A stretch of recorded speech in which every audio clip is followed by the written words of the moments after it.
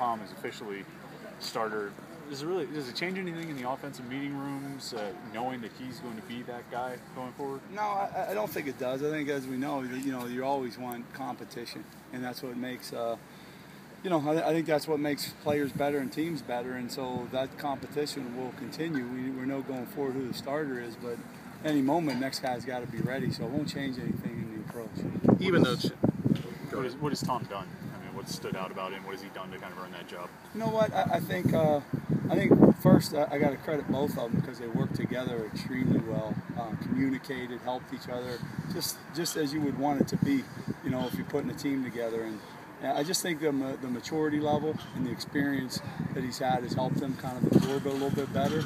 And right now that's where it stands, and we're excited about it. And I think Chad will keep pressing and pushing, and that's what we expect of him. How important is it to continually, even though Tom's the starter, continually develop Chad as this thing? Yeah, as the season I don't goes think on? Chad will miss a beat in his approach. You know what I mean? I think he's gung ho and he's wired into just competing and enjoys that. So I think he'll put the pressure on himself to continue doing the same. I don't expect him to relax one bit.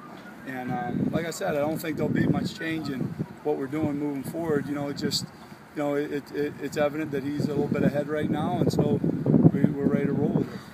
Tyler was talking with us earlier about how he felt he was gaining confidence lately. Does he come off as a more confident player than maybe at the beginning of camp?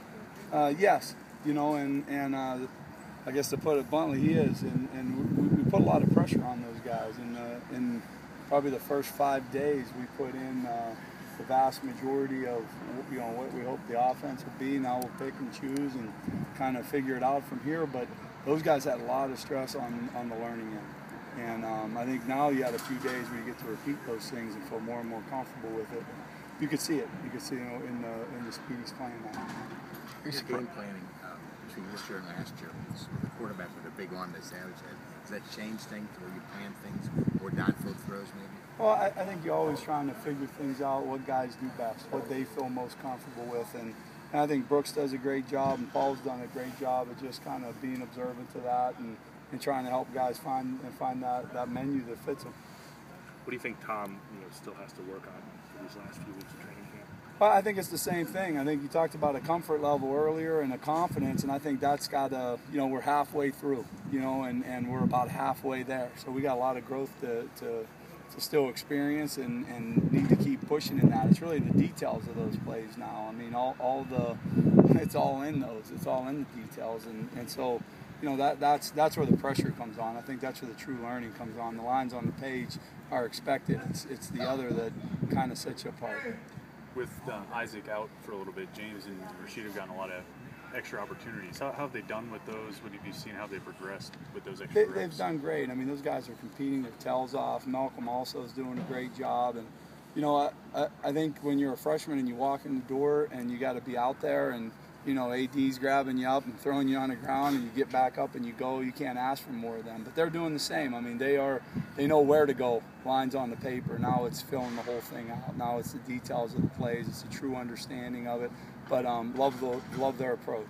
Could one or both of those guys go out there and play in a game if you had to play in a game tomorrow? I mean, did they come along far enough if you had to do that? Yeah, it's very possible. Very possible. And hopefully by the end of this week, you know exactly what direction you want to go with that. But yeah, yep.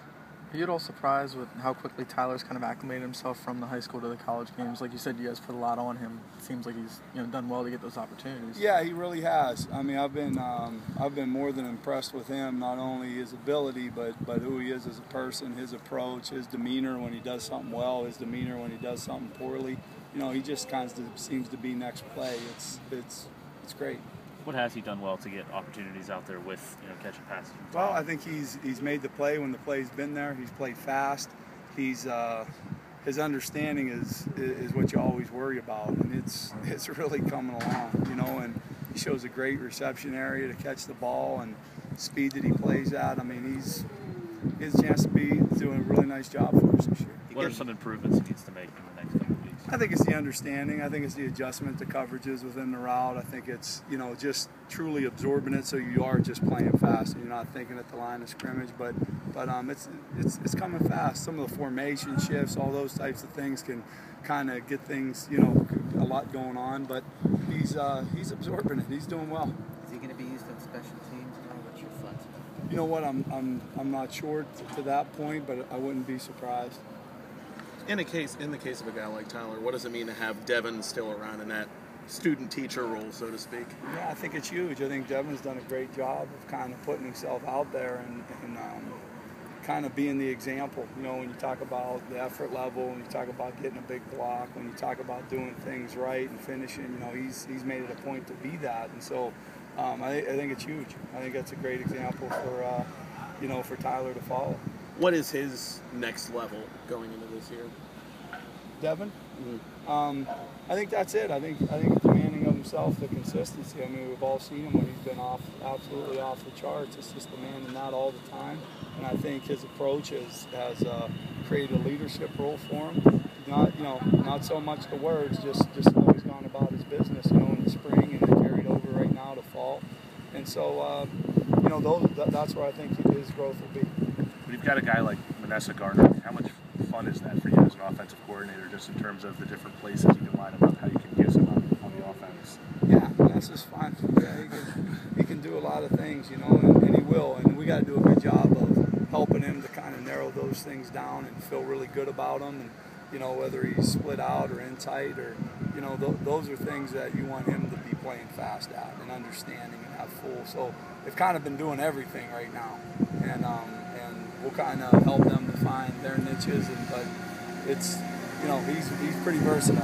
Is that your biggest goal for him? Just get him in mismatches against quarterbacks, that kind of thing? Yeah, and I think he relishes the fact to come in line and block, and I think he likes being a playmaker on the perimeter, and you know, I think that those are two positives. You know, some guys don't, you know, like to come inside when they can make plays outside, and they'll do all of it for you. So yeah, we'll put him in some spots.